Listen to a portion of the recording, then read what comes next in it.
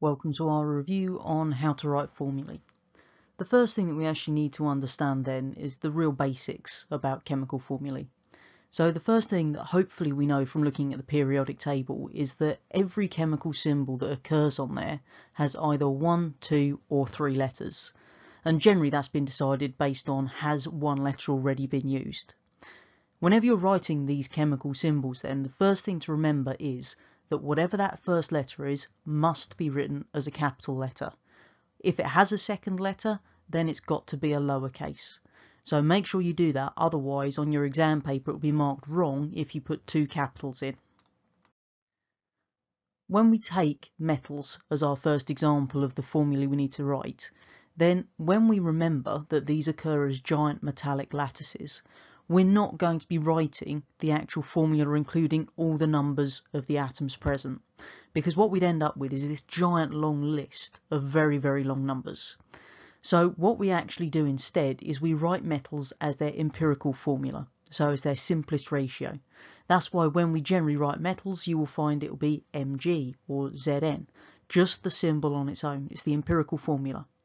Now, as I've said, the reason we don't use the numbers, it would be very large first of all, and you'd also find that that symbol would then change depending on how much metal was present, because obviously that number would refer to the number of atoms, and what we find is if you've got a gold bar of different sizes like in the picture below, then each different size bar has a different number of atoms, yet it's all still just made of gold, so we just write it as AU, the empirical formula for it. If we now consider some of the non-metal elements, so the ones on the right hand side of the periodic table, if we look at group 0 first of all, so the noble gases. Now these ones actually exist as individual atoms, so when you write their formulae it will just be He or Ne, so they don't have any numbers associated.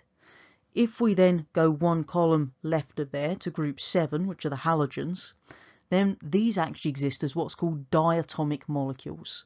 Now, diatomic just means 2 atoms in the molecule. So di meaning 2 and atomic obviously referring to the atoms.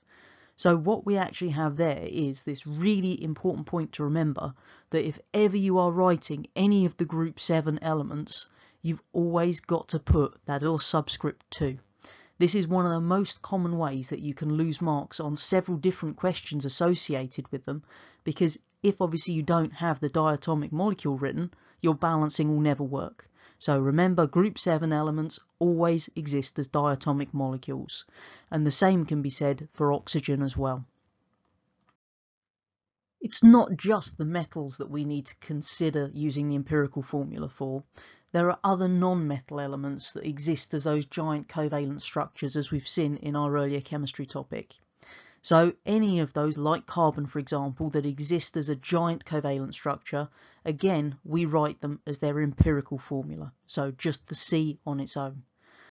If however we're looking at phosphorus, that is a slightly different scenario. That one is always shown as P with the little subscript 4. The last thing we're going to look at in this little summary is just looking at the molecular formula.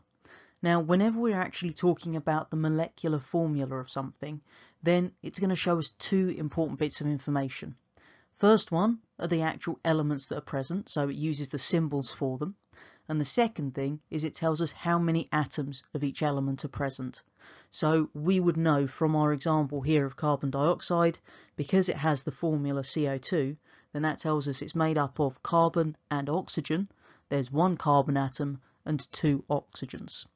So one of the really common questions on the old specification used to be asking how many different elements are actually present within a chemical, and the easiest way to do that is count how many capital letters there are that are unique. And then it would also have a second question on there worth a mark as well for how many atoms make up a certain formula. So in this case, because we've got 2 oxygen and 1 carbon, we have 3 atoms.